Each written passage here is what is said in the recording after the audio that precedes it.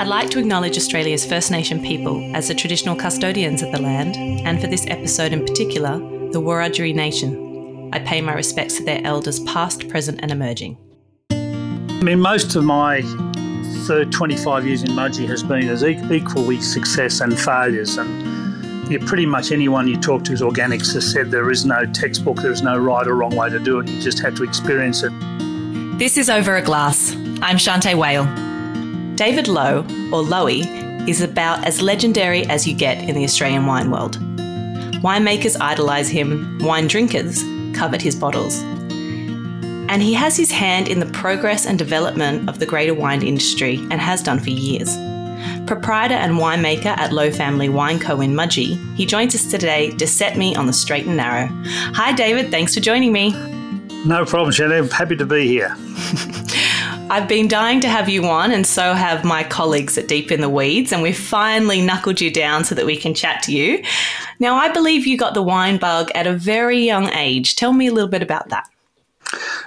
Well, it turned out that when I was at the school I was at, an agricultural school, the careers advisor told us that when we took our electives when we were 15, that we needed to be sure of our occupation. So I had worked in a winery next door called Craigmore in the laboratory. I quite liked chemistry and I would live next door. So I worked there every school holidays, and when it came to choose my electives, I chose those that were related to winemaking studies at Roseworthy College. So I took the electives and decided I was going to be a winemaker. So from 15, I've always said that's my career. Incredibly, when we had our reunion 10 years ago, of the 50 students, 35 of us had made the same decision to be a certain occupation, not winemakers, but they've stuck to their occupation when they were 15.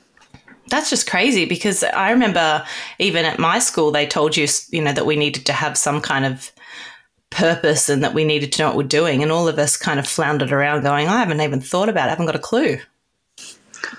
Well, you contrast that with my son who's 32 and he's only just worked out he wants to be a winemaker as well. So it's after a 17-year gap. So that's just the way it is. And we didn't have much choice, but we stuck to our jobs. That was how we thought of things, a job for life pretty much.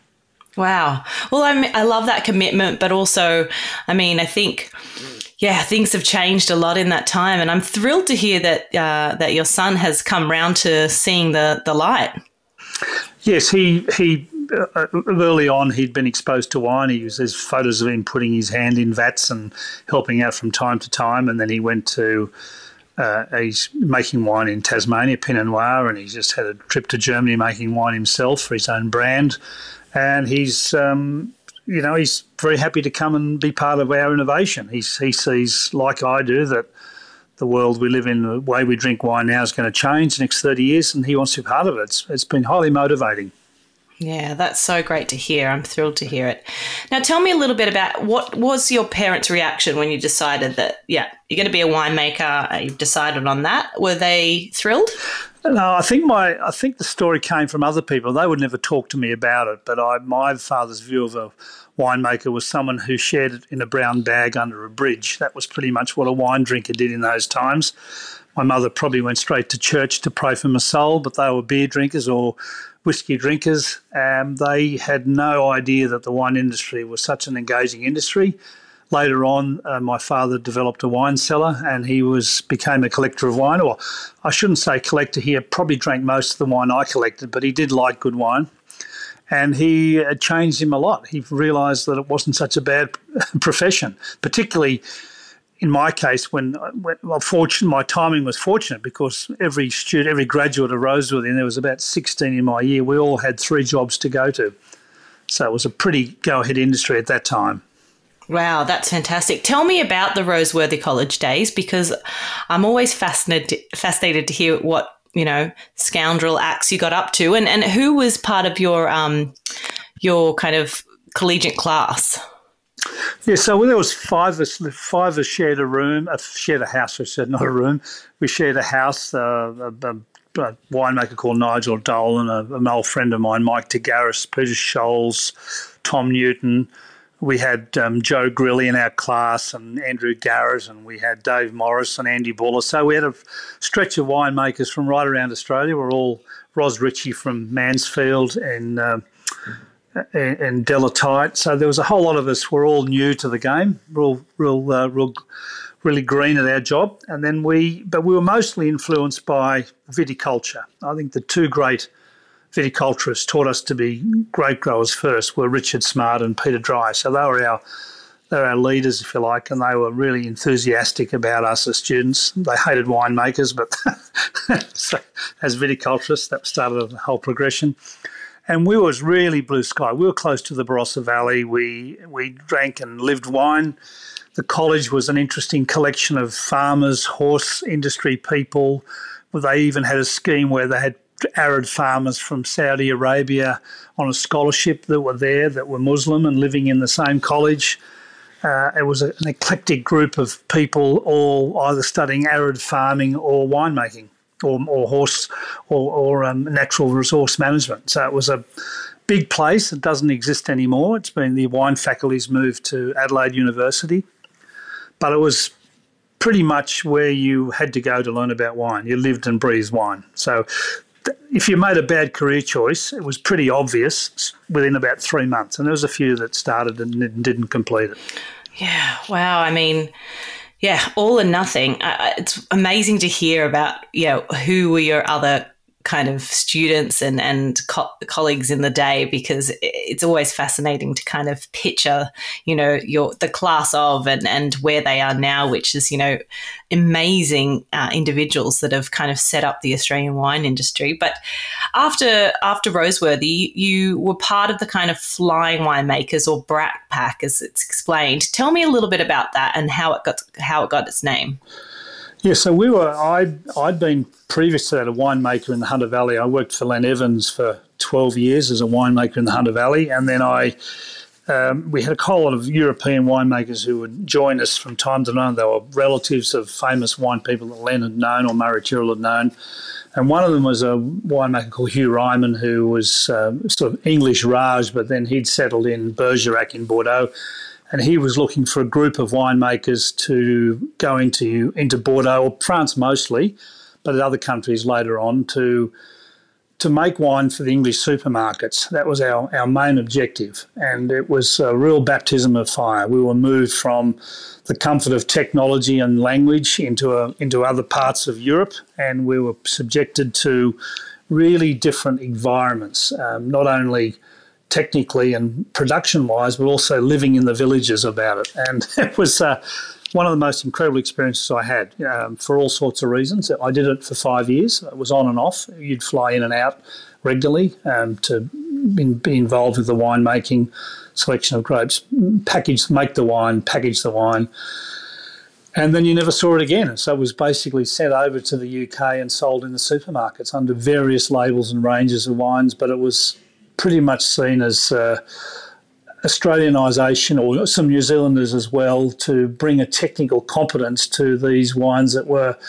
strongly regionally focused but were pretty much close to being faulty and average in quality. So our job was to lift the quality and keep the price pretty keen. And we ran into some animosity with some of the better known appellation examples, but we were really, really loved by the villages we lived in, because we gave them a chance to, for commercial reasons, to make these mainly cooperatives more successful, and gave the growers much more money. So it was a really inspiring process. It was, you're really on your own. You really were putting out fires, as they would say. But all of us made a change, and there would have been about 16 of us, I think, at the time. Wow, that's amazing, and I can't imagine. Yeah, that fine line of kind of having to tell people that they, shouldn't do this or do that because of microbial issues, whatever. But then there must have been some give back as well, in terms of the techniques that they were using. Did you pick up a little bit that you wanted to take with you along the way? Yes, and we really had little help. We were given a car, a gîte, a place to live, and then the name and addresses of the winery, and we just were on our own to go and sort out how we would make these batches of wine. And the negative was that we had, I had a real disdain for the way the appellation system had treated some of these sub-regions, because it was, there was them and us. but I really loved the regionalism part of it. And I think that's something that was never tangible. I think James Halliday asked me once, what was the big difference? And I said, I just got to understand the region and nothing clear what I did. We just really used a scrubbing brush and cleaned the place up. But we learned a lot about respecting a region, the fact that all these regions were autonomous. They all lived and breathed by their appellation, which I got to be highly critical of later on. But it was to being uprooted and moved into somewhere where you're uncomfortable really makes you work quite a bit harder. And I was very observant of how they grew grapes, how they classified grape quality, and then how they turned it into wine. And you learn to respect history much more than you would in Australia. There was no barrier to change and technology. You could do anything you like in Australia making wine in those days, as long as you didn't poison the people. Over there, you had to respect local social mores and appellation systems, which can be claustrophobic at times. And as I said, I was critical of it in the end, how it was held them back in many ways. And I suppose as well in terms of, creative freedom and topography laws, there could be somebody just on the outskirts that's doing everything right, but because they didn't fall into a category, they therefore had no kind of commercial opportunities to put wine into that particular appellation, which can be quite brutal, can't it? It can. And I made better wine in Australia for being over there. That's no doubt about that. I think most people would agree with that. Yeah, incredible. It's such a amazing part of history and like you said, you're better for it, and no doubt have you ever come across a bottle of those wines that you have ever seen again down the line? Yeah, I bought a bottle it was called La Lazadière. It was a Bordeaux Superior Blanc. It was bottled in 1993, and I bought it at an auction. It would have been one of the Locke auction houses about 15 years later, and it was awful. It was awful. I wanted it to be really good, but it was awful. Yeah. I love your honesty. That's great. So tell me a little bit about, when you went back to Mudgee and planting the first vineyard. Yeah, so I planted the vineyard my father and I planted the vineyard in 74. We planted Chardonnay. I think we stole them from the neighbour. We had, at that stage, it was about a 20-acre vineyard. It was quite large, all Chardonnay, come from the experience at Craigmore. It was leased to another winemaker for 20 years, and then it was to revert back to me after 20 years because my father realised then that I was in the wine business. He wanted to diversify. Like all those farmers up here, they had no control over market. They would sell cattle and sheep at whatever the market gave them, or crops. So he was looking at some other diversified industry, and we had a great spot in relation to other vineyards in the area, which were starting to expand. So I got involved with this vineyard at an early age of about 14 or 15, and it was done pretty badly, as we would, because we did on a shoestring without any real knowledge. And then I took the vineyard over in 94. I thought I was going to get it, but I had to buy it from my parents.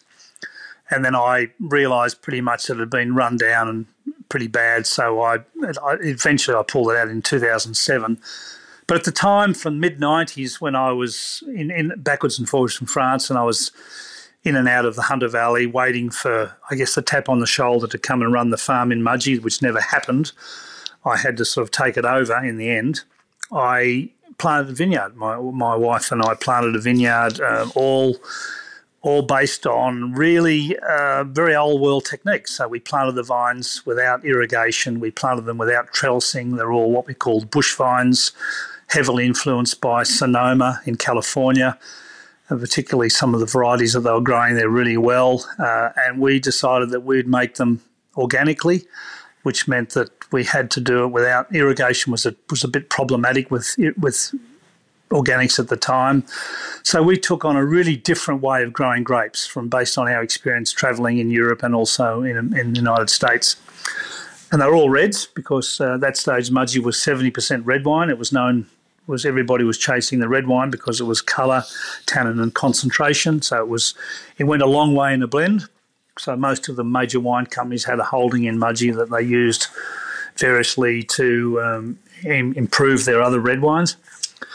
So I just thought that we had a lot of land here. It was 1,000 acres, and I had a lot of land with different soil types and different aspects, which I'd picked up from being in Europe. So we had a great time sort of playing on our blocks of land here in Mudgee, and did some innovative viticulture. And we built a winery in 2000, about 10 times bigger than I really needed, and now, of course, it's now too small, but that's in hindsight. So I worked through the whole thing with the wine industry in Mudgee from 1995 till now. I call it sort of the accordion part of the wine industry. It was in and out, in and out, in and out. I think I've seen 4 or 5 expansions and contractions of the wine industry, and a lot of that was when I was here in Mudgee. Yeah, it's been fascinating, isn't it? And Mudgee for me was really instrumental in when I started drinking wine, and it was what a lot of my family and family friends, teachers, they often had a lot of Mudgee wine in their cellar, but from family-owned estates like Craigmore and Huntington and places that before there was a bit more of a boom for people going in and purchasing and things like that. And so it has a special place in my heart, but there's certainly been a lot of change that's happened. Take me back to like 2000. What was the kind of response when you kind of built the winery and you started making wines? What was your response from your peers like? Oh, they all thought that Mudgee really was in no man's land. It wasn't really seen as a business move. It was sort of moving back to the family farm. People thought I was sort of in retirement mode, which wasn't fair because I was quite young at the time. People had heard of it, but people didn't visit it. Yet it had its own little ecosystem of winemakers and grape growers. And at that stage, it was riding the boom of the expansion of the Australian wine industry.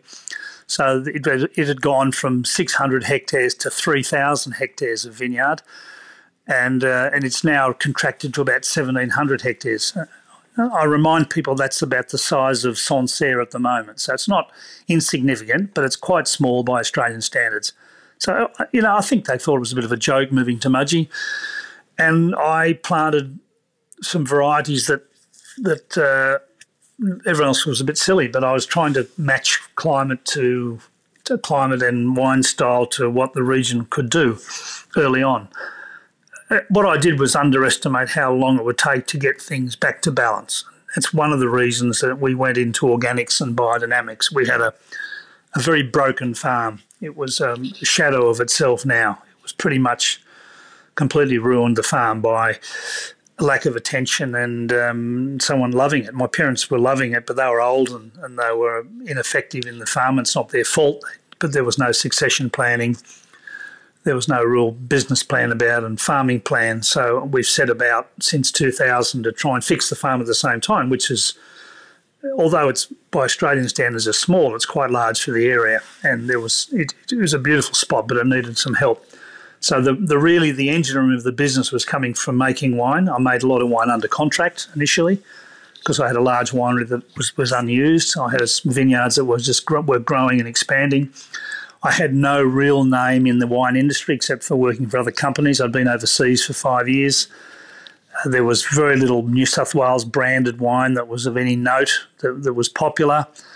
They started to see restaurants were looking for diverse ranges of wines, but Mudgee was probably bypassed because there wasn't any real advocates. If you think about a place like Mudgee and a place like the Hunter Valley, Hunter Valley had really powerful advocates: Max Lake, Brian McGuigan, Len Evans, Murray Tyrrell, the Tulloch family. They were all very much instrumental in driving popularity of the Hunter Valley. So Mudgee really only had Bob Roberts pretty much at the time from Huntington Estate, who was an advocate. So it didn't really sit well with the normal wine industry. So we're on our own as being individual operators, and that's why, as you say, they were all family wine companies who were there for maybe lifestyle reasons.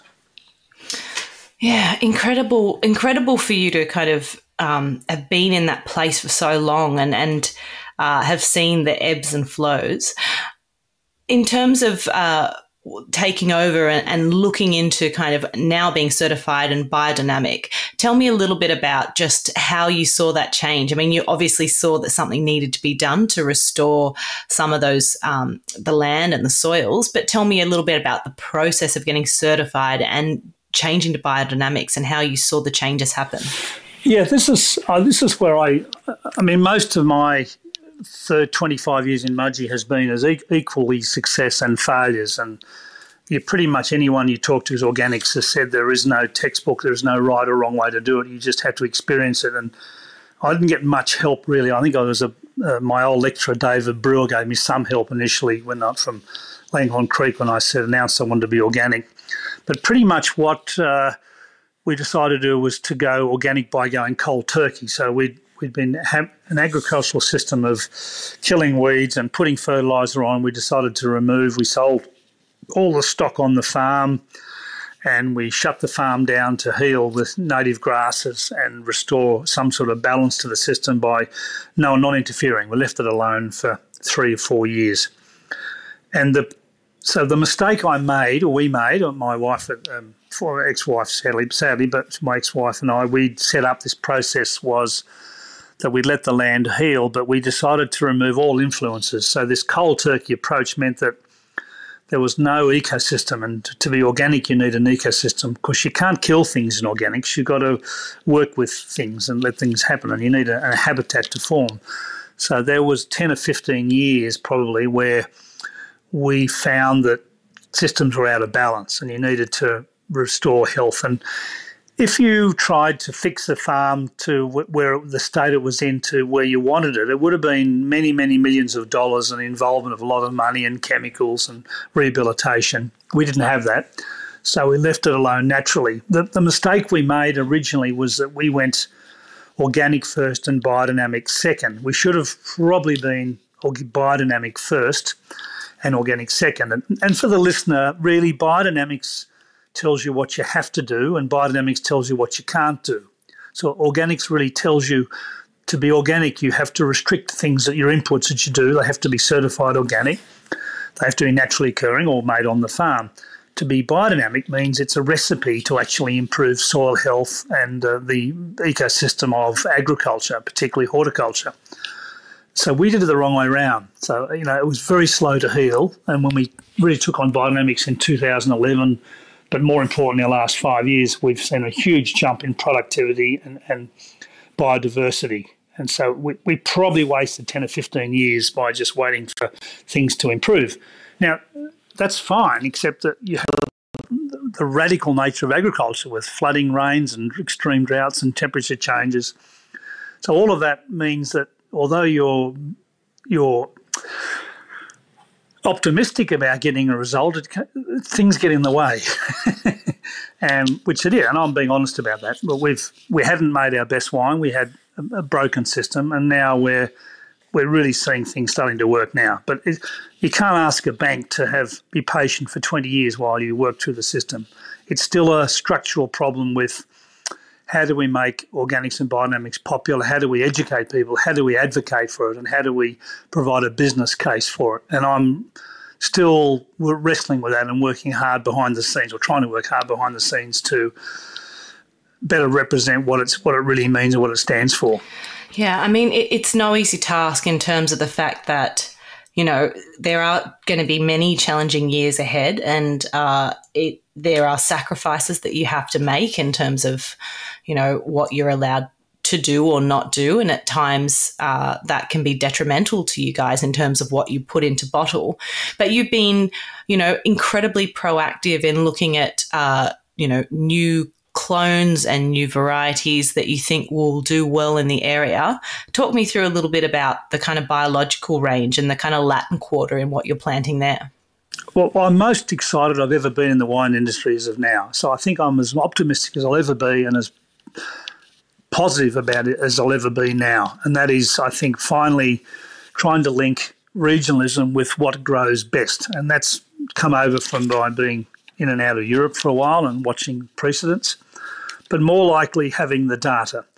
And where we've been going wrong for the last 180 years is we've supplanted and put in the French varieties, and we've tried to make them in their image.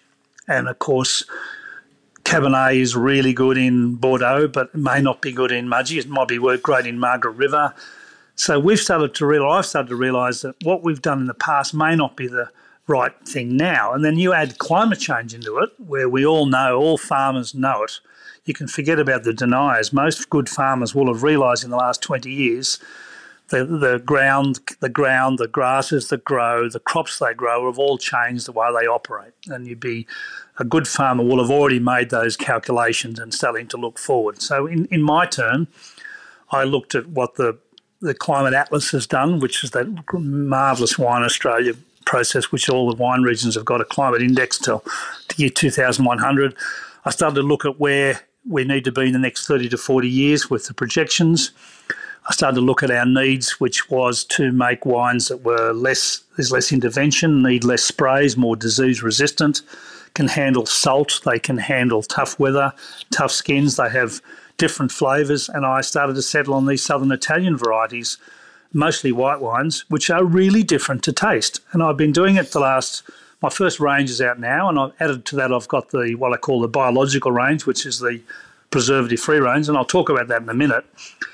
But I'm most excited about these Italian whites because they have this, what they call briny or salt taste to them, even though it's not like table salt, but they have a really different texture about them.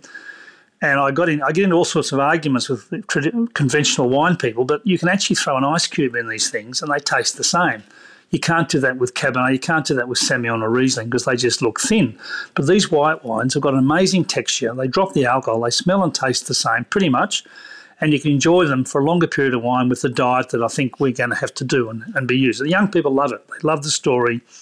They love the flavour. They like the taste. They're exotic in nature. They're not crazy different like Sauvignon Blanc is versus, say, a Chardonnay, but the taste and flavours are really interesting and they grow really well. They're easy to grow and they don't need intervention. You don't have to do a lot of work on them.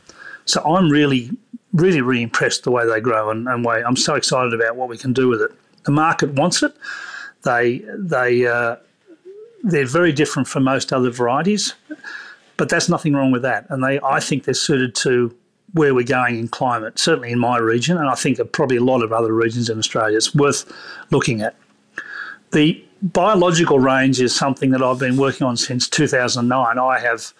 I'm mildly asthmatic. I have some particular resistance. I don't like sulphur, and sulphur affects me. I'm obviously not acute. I'm sensitive to it. So I had a conversation with a customer once in 2009. He said, "Why don't you make sulphur-free wine?" And I thought, why not? So I did a lot of research on it, going right back to chemistry, and I really loved this project. It took me 6 or 9 months to get it right. So I make these preservative-free wines. I did red wines for about 12 years. Then I started doing rosés, and now I do white wine, preservative wine. And they are the hardest thing I've ever done in winemaking. Really, really difficult to make well. Wine is halfway between grape juice and vinegar. Without sulphur, it's very, very difficult to stop the process going to completion. And you need pure technology and good equipment and great understanding of chemistry and microbiology, but it's everything that I ever learnt, and winemakers should practice doing more and more of it. I like what happens with the wine. It's difficult to sell on wholesale because a lot of if you give it to a restaurant to serve, they might open it and 2 days later still pour it and it's oxidised, then no good. But as a wine to have over a day or so, it's a really, really interesting taste and flavour in wine without sulphur particularly. Yeah, I think it's fascinating. I think I love where you're going down some of the Italian wine varietal route, and I love that you talked a little bit about kind of salinity, because I have always been somebody that's a bit of an acid junkie and quite likes salt. I know that salt can be bad for me, but it's such an interesting flavor profile when you look at kind of things like, I really like Certico, and I like sherry and like manzanillas and I like Chablis, and there was always this underlying kind of salty, briny vibe that you would get from some of these wines. And I think in particular in your Ansonica, you really see it. And it just adds this other dimension to the wine. And I don't know if it's, I mean, do you know where that kind of comes from? I've heard all different things, but I mostly have heard that kind of salinity comes from the grape, but also the yeast and the pH and the acidity into play. But there's a lot of people that say it can come from the environment that where it's grown, or what's your take on that? Yeah, I think it's mostly to do with the environment, with not just latitude, but sort of the solar radiation and UV effect on skins. So the skins are really different; they're a different beast. When you wine make it, you end up with a slightly higher pH because of the way you process it.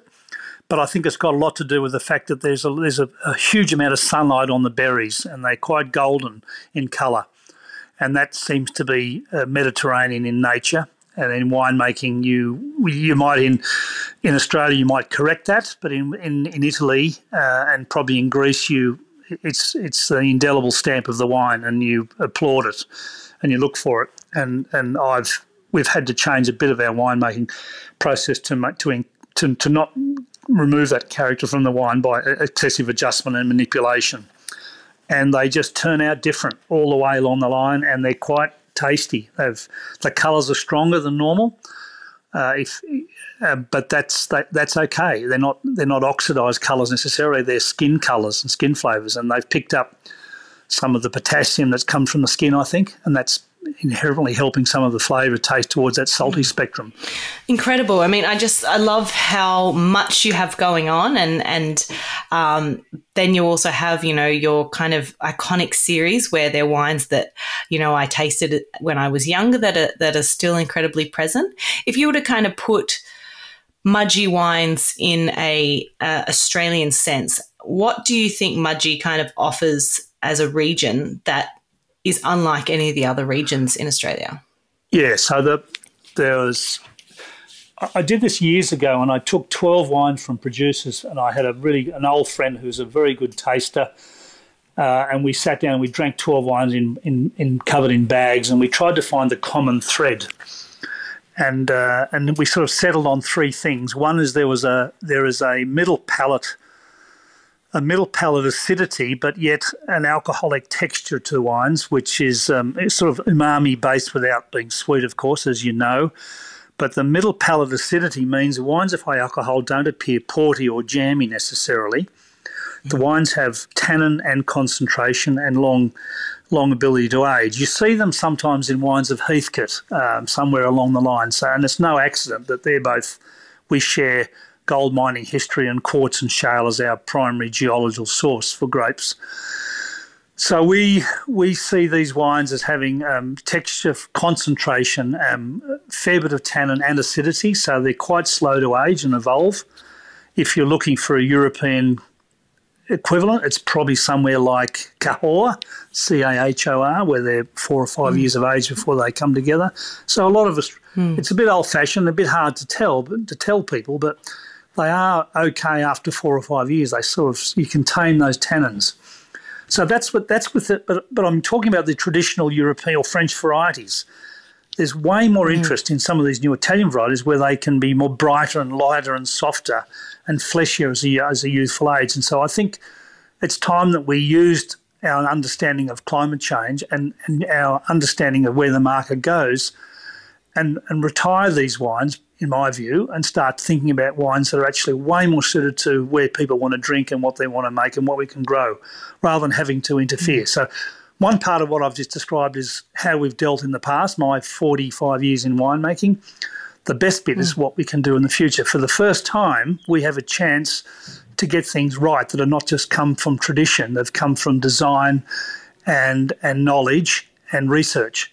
And that's exactly where the industry needs to move, I think. And it's very positive if you start doing that. Kids these days, they research. They'll get up and they'll find out. They'll find if it's true or not. They'll find the way to do it. We would just go and do what someone else told us to do. And I think that's where it's positive for people in regions like us. And a lot of us, it's not just us, it's 61 other regions. So we will all say that we haven't made our best wine yet. I love that. I think it's so interesting that you say that, because you also have already said just how important it is to have an understanding of history and what it means. But the beauty of the wine industry is that, you're going to be able to go to Mudgee and you're going to be able to see a lineage of and a history of what Mudgee has done well. And of course, wineries that continue to go down that traditional route.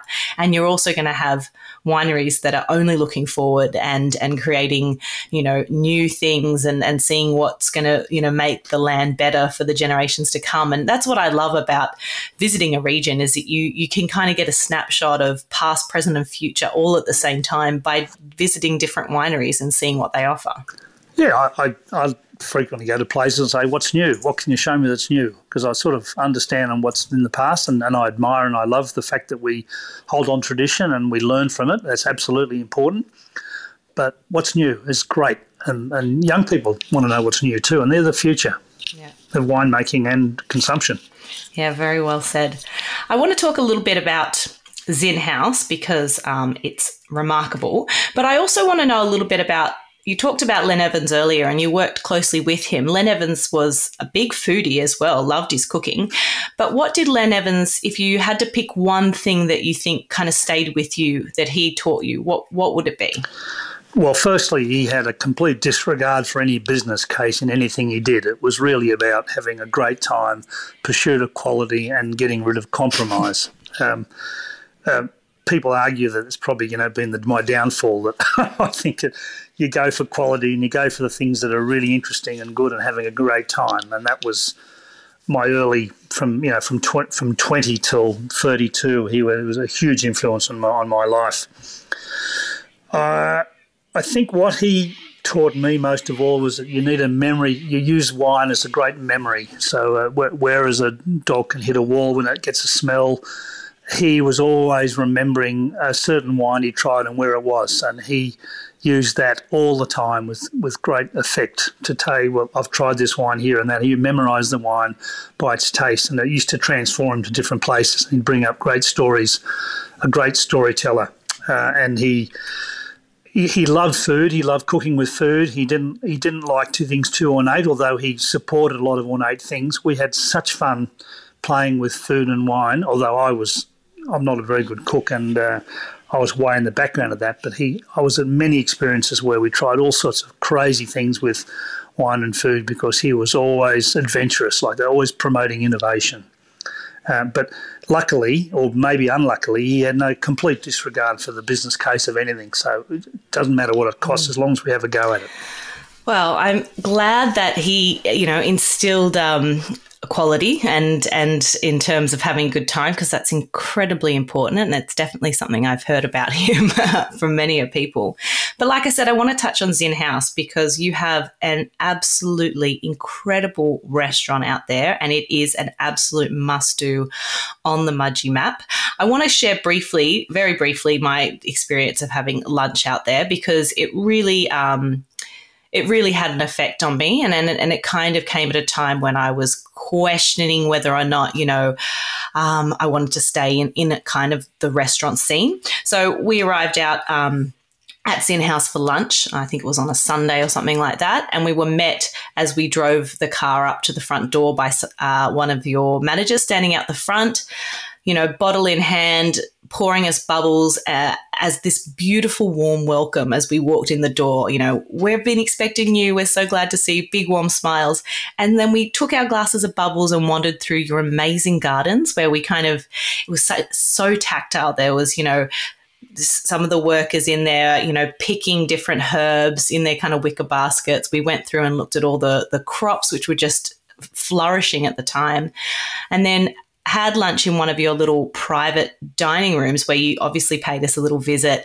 We talked a little bit about the history of kind of Robert Lowe and his 11 children and some of the artifacts that you have placed around the place. We had the most amazing lunch with a nice little moment to take a walk halfway through the meal, while we're kind of just digesting things. And then it was suggested that we have dessert and gin and tonics and some beautiful Mudgee sweet wine out in the garden to finish. It was truly one of the most beautiful hospitality experiences I've ever had. And it reminded me again about what it really means to embrace people, to show them a good time and to show them the best of what a region offers. So thank you for that experience. It really touched me. And like I said, it is an incredible place. I mean, you guys have just really nailed it out there. Well, that's very kind. We've been going 10 years now, and my wife, Kim, is the inspiration. She directs the whole operation there, and her standards are that we should grow as much as we can. Some things we can't grow. We want people to know that food is really simple and easy. And if you see the chefs preparing it, you know it's fresh and natural. It makes our job as being organic growers easier because you don't have to preserve it and send it vast distances. We find that part of the job is educating the chefs as well to be innovative. But there's nothing better packaged than a freshly washed carrot. You don't have to do anything fancy with it. You have to put it on there, and you need to be able to have a place and a house called the Zen House is about generosity. So we will try and be generous with all the food service. So we're always evolving it. We spend a lot of time with the chefs on growing different things and working it out. We're not all things to all people. It is. We try and take time. So we do ask people how long they want. If they're in a real hurry, that's going to be tricky. We ask people to go have a walk around, not just because we're going to wash the dishes. There's nothing like that at all. It's about that they need time to reflect and see where we do things and start a conversation. Don't put your phones away and have a conversation. It's an experience. It's a special occasion restaurant for most people. We're supported well by locals. We now see more and more people make the drive up to do it. So look, I'm pleased you saw that and did that. Sometimes Kim and I will wander in and we'll talk to people at the restaurant. Sometimes we don't. People want to be private, so that's okay too. So Kim loves it, loves the restaurant. She's actually over there now. I'm going back in a minute to have dessert. Oh, well, she's done a fabulous job, and it is a true gem. It is absolutely worth the drive if you go all the way out to Lowe Family Wine Co and just have lunch, and that's all you do. It is absolutely worthwhile, and I can't wait till the next time I get out there, I have to say. But I am curious to know a little bit about your palate, David, and I want to know if you could only drink 3 beverages for the rest of your life, what would they be and why? Ooh, well, I am beverages. My father used to love single malts whiskey, and I spent some time in Scotland, and I got to know a bit about and I would have thought that whiskey would be one of them. I think nothing worse than being cold, and I think whiskey is one of those beverages that can warm you on the inside.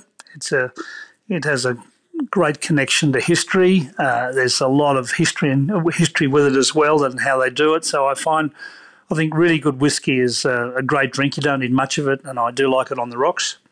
So it gradually changes. The bits we learn from distillation means that as the alcohol changes, the flavours change. So that's really, it can be technical as well as being just really good to taste on a cold day. So that's one of them. I'd have to say that my absolute favourite that Australia, no one else in the world does, as I understand, is that something that is uniquely Australian is our muskets.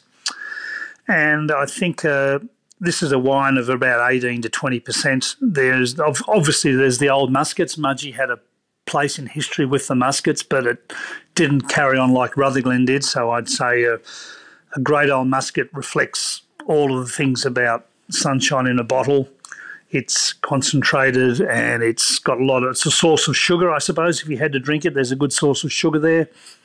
It doesn't have to be stored in a fancy cellar for a long time, and everybody I know loves a sip of it. Whether you're playing the All Blacks and it's 40-0 down at half time, you reach for the musket, it's the only solution, or you want to have something young and fruity. We've developed a young musket this year and last year called Aleatico, and we have that as a 15%, and as a spritzer we can throw some carbon dioxide, and that's quite a nice way to do it as well. It's really fragrant. Those terpene smells of musket are really enticing and interesting, like Turkish Delight, so I love that. So there's a fair bit you can do with musket.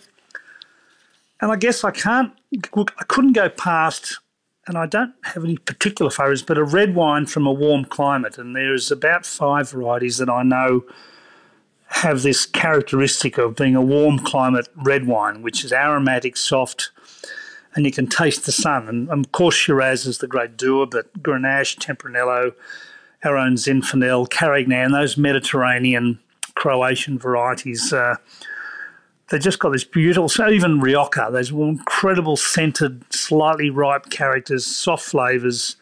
They're really generous and they really make you feel great. You can have just 100 ml in a glass and you can sit and smell it for 3 hours if you wanted to. And, it's one of those easy wines where it tastes like it smells. You can smell it and you're tasting it at the same time. So it's great value. You drink less and you can just enjoy that wine over many, many hours. And that smell never goes away. And it's just like an indelible stamp in my brain about that anywhere you want to have a great time. Those sort of red wines of softness, fragrance, and full-bodied and flavoured without being aggressive are just fantastic with any on its own. So that would be my 3 beverages, I guess. I love that. Do you know, I mean, that it's like poetry to my ears. Nobody could say that better, that there's flavours of the sun. And I like that. We fell in love with Australian Shiraz for a reason. It is a generous wine and it is easy to drink because it's delicious and plump and juicy and like biting into a big blood plum, like just delicious. I love the way you've said that. And they are 3 excellent drinks and 3 unique drinks. So you're doing well. Lowie, it's been such a pleasure having you on. You are always just such a wealth of knowledge and history and always just a fantastic chat. Thank you so much for making some time today and jumping on the podcast, and I really hope to see you in Mudgee soon. Oh, I love it. Love you. So thank you for reaching out. It's great. It's so nice to push the memories and pull the ideas back. Thank you so much for asking me and talking to me. I'll see you around. Sounds good. Cheers to you, David. This is Over a Glass. I'm Shanteh Wale. Stay tuned for more stories from the world of wine and drinks. Listen in every Thursday on your podcast app. Follow us on Instagram at overaglasspod and contact us at overaglass@deepintheweeds.com.au.